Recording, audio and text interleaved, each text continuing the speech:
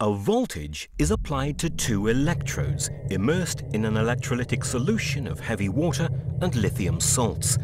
This establishes a flow of current from a strip of palladium, acting as the cathode, to several platinum coils, acting as the anode. Temperature sensors measure the temperature of the electrolyte solution within the cell, as well as the cooling water that surrounds it in the larger jacket container.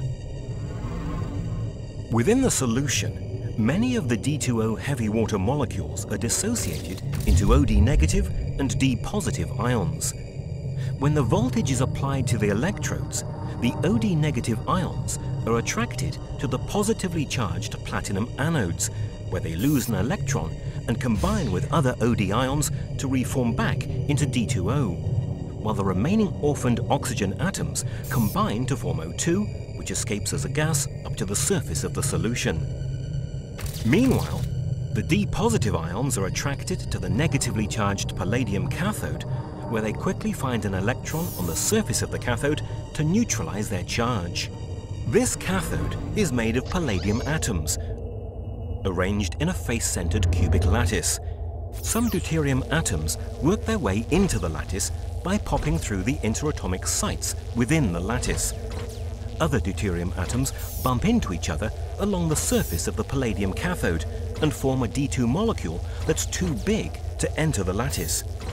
These D2 molecules cluster to form bubbles that rise up in the electrolyte solution.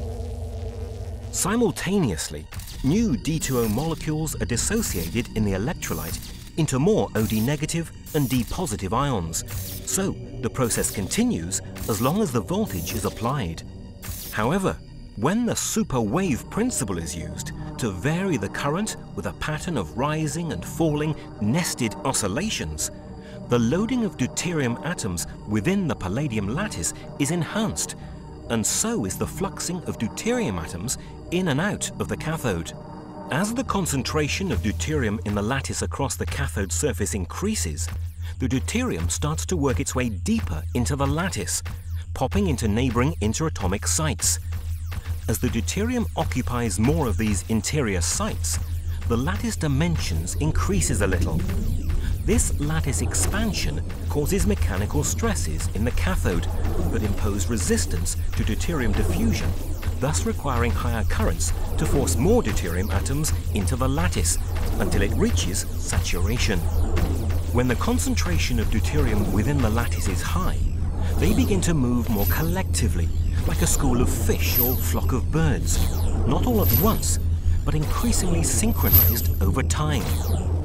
At this point, pairs of deuterium atoms begin to disappear, fusing together to form an atom of helium-4 isotope. A significant amount of heat is released in this fusion process.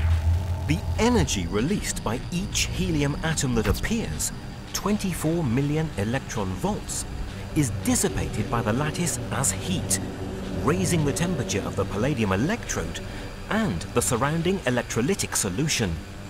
The amount of energy being generated by this fusion reaction is 5 million times greater than if those same two deuterium atoms were chemically combined to form a single D2 deuterium molecule, and 10 million times larger than the oxidation reaction to create a D2O heavy water molecule. It is this excess heat that is causing such excitement within the scientific community.